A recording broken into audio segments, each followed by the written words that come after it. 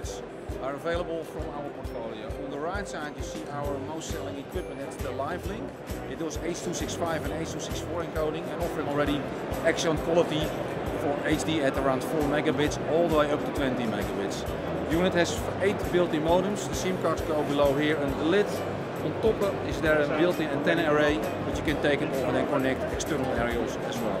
There's a touchscreen for the control, offers both SDI and HDMI input, and also it can click on the back of an ENG camera between the battery and the camera itself.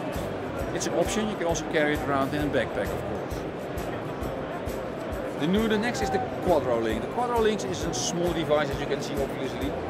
It has 4 built-in modems, it provides SDI or HDMI input, it has a touchscreen for the control and offers excellent quality in 1080 and 720p all the way up to your social media.